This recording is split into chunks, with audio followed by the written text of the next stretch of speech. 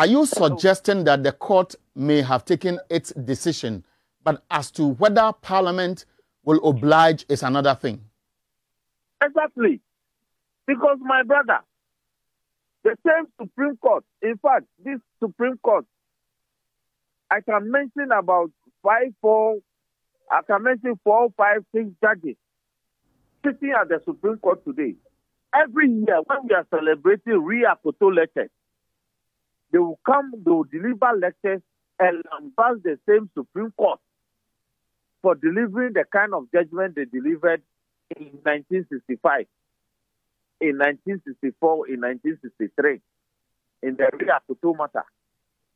Why? Was the Ria Koto decision delivered by a district court? Was the Ria Koto decision delivered by a circuit court? Was the Ria Koto decision delivered by a high court? It was delivered by an analogous Supreme Court. But Supreme Court judges today will go and deliver a letter and say that they disagree and lambast and say all sorts of things.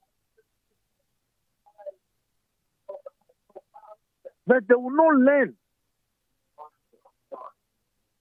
So who says that a Supreme Court, when they deliver a decision today, we cannot criticize them? Okay, so the court completely fell into an error of reasoning. And I want this to be a headline tomorrow. The court fell into an error of constitutional reasoning.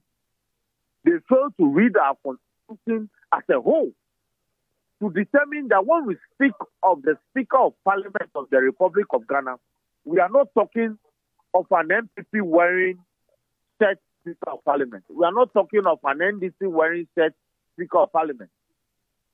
We are talking of an office of Parliament that is supposed to be non-partisan